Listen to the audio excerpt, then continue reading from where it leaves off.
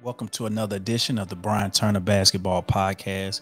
Before we get going, can you please like and subscribe to the channel? My goal is to grow this channel within the next year as much as possible, full of basketball content, full of health content, full of life content.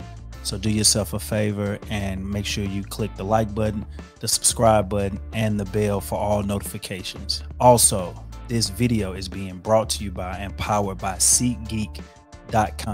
SeatGeek.com is an online ticketing app.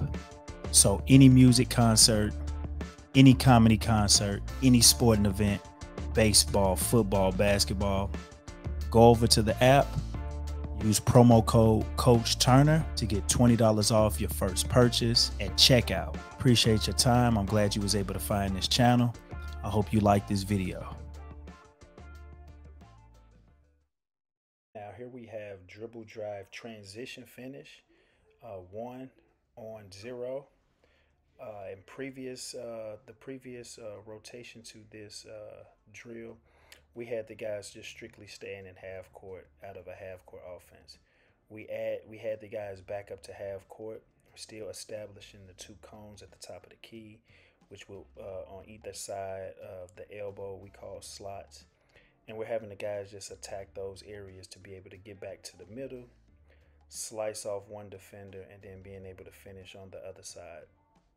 You will see this movement a lot when the ball is kicked up into transition. And if we're going into something like our early offense, we want the guys to be able to have a live dribble, catching in transition, and just be able to just attack right off of the offense. So as you can see, a lot of the guys are keeping their live dribble right before we get to half court. The ball is kicked up to them, and we're asking them to make some type of action move, whether if it's a hesitation to the middle, finishing with the opposite hand, through the legs, finishing, a crossover finish, anything that you would do to emphasize an attack and a 1 versus 0 transition.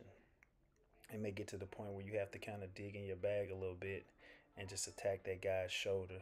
Once you get that shoulder past that other defender, being able to come to some type of jump stop, slicing through, and then finishing. So as you see, the guys are kind of pushed back to half court, and then they're going to start their attack with a live dribble. We start off again with hesitations.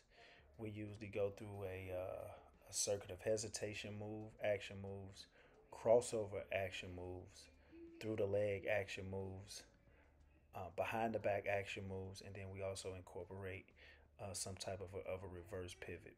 We like to emphasize for the guys that can play above the rim to play above the rim and make attempts at trying to dunk the basketball, because once you get that full burst of speed right at half court, it just takes 1 or 2 dribbles for you to get your feet together, and then you're going to kind of take off and try to make sure that you finish strong at the basket.